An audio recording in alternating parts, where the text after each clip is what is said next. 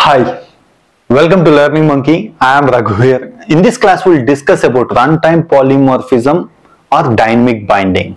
In our last class, we discussed about polymorphism and compile time polymorphism. Please watch that class and come back here.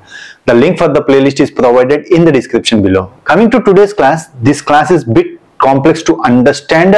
Watch this class till the end. It is very important to understand up to end. Now coming to this class, before we move on to the concept of runtime polymorphism or dynamic binding, first this is what accepted in Java. Let's try to understand this with an example. With this we are going to understand runtime polymorphism.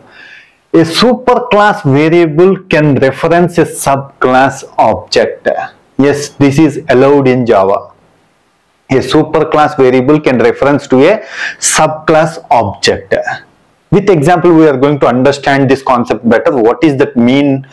Superclass variable reference to a subclass object. Class A. In this class, we are having M1 method. Now let's take class B extends A. It is having M1 method. Class C extends B. It is also having M1 method. Class D extends C. It is having M1 method. So this is what the concept of method overriding. All the subclasses having the same method, we call it as method overriding. Signature is same and method name is same, everything is same, but the logic which we mentioned here is different. Now try to understand the concept of superclass variable can reference to a subclass object. What's that mean is AOB. OB is a variable that belongs to class A. It's a reference variable. So we created a reference variable that belongs to class A. Now OB is equal to new A of. What is this meaning of new A of? It is going to create an object for class A and that object is assigned to OB. Means OB is now referring to the class object A. Object that belongs to class A. Up to here we already know how what do you mean that. Now if you call it as OB.M1 of, which method it is going to call? It is going to call M1 method that belongs to class A. Now try to understand. OB is equal to new B of. New B of means we are creating a object for class B. That object is assigned to which variable? OB. OB belongs to which class? A. This is what the meaning of superclass. A is a superclass for all the above class, all the classes. Class A is the superclass for B. C superclass is B. D superclass is C. So A is the superclass for all the classes. A superclass variable can reference to a subclass object. This is what they mean. OB is now referencing to the subclass object. Yes, it is accepted. Now what happens? OB.M1 of. Which M1 it is going to call? It is going to call the M1 method that present in class B. So now try to understand OB, one entity that is using different logics at different times. We call it as polymorphism. So here OB, here it is pointing to M1 method that present in class A. Here it is pointing to M1 method that present in class B. OB is equal to new C of. Means OB is referencing to C object of class C. OB.M1 of. It is calling M1 method that belongs to class C. OB is equal to new D of. It is creating an object of D, object for class D, and OB.M1 of. The same entity that referencing to different logics at different timings. That is what we call it as polymorphism. Why we call it as runtime polymorphism? As you define A, OB, we created a reference variable, but OB is pointing to M1 method that belongs to class A, pointing to M1 method that belongs to class B. So objects are created during, any object can be assigned to this variable. Objects are created during the runtime. So which method it has to bind, which method it has to execute depends on during the execution time. That is why we call it as runtime polymorphism or dynamic binding. Why it got the dynamic binding means, so to which M1 it has to bind, that decided during the execution time.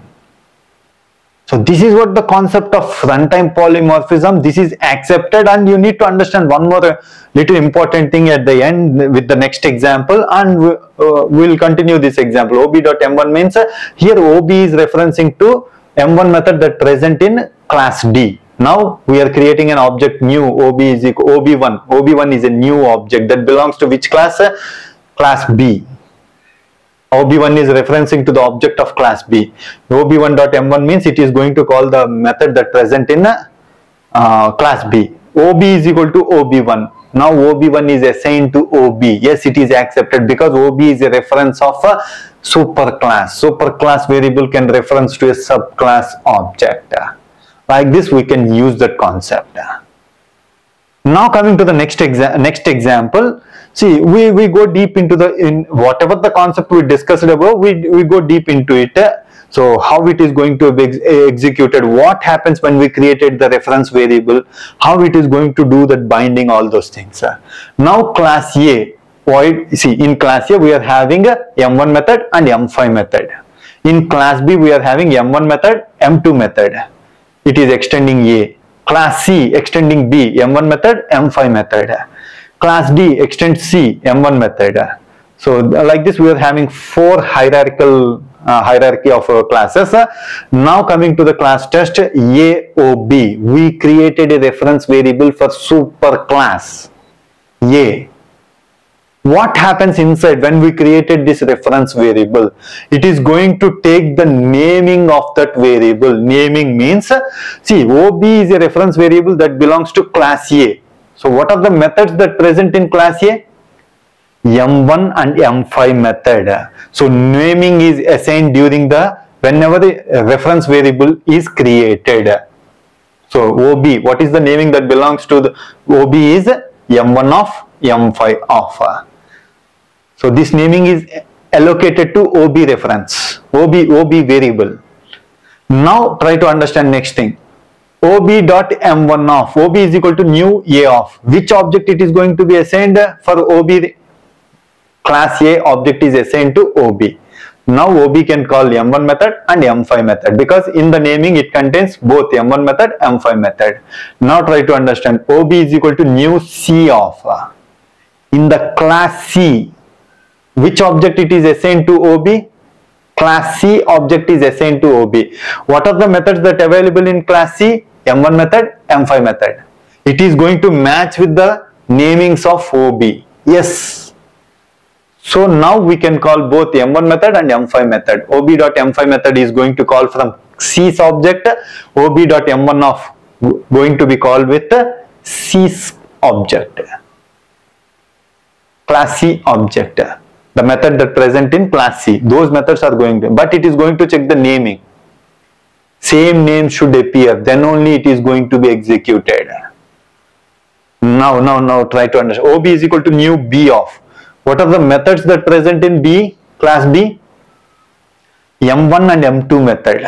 But what is the reference variable? What is the naming that belongs to reference variable OB? The namings that belongs to reference variable OB is M1 and M5. But OB is assigned with class B object. The methods that present in class B are M1 and M2. Which one is matching to the naming? M1 is matching to the naming. M2 is not matching to the naming. We cannot call M2 method using OB. So that's why here.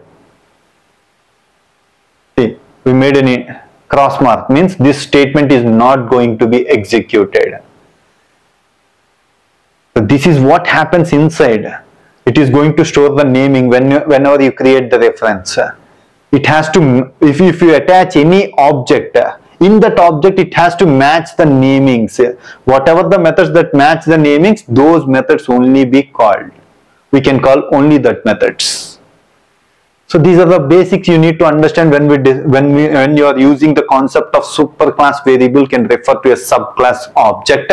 Well, that is what we call it as runtime polymorphism. We can assign with same reference name, we can use different methods that belongs to different classes and different objects.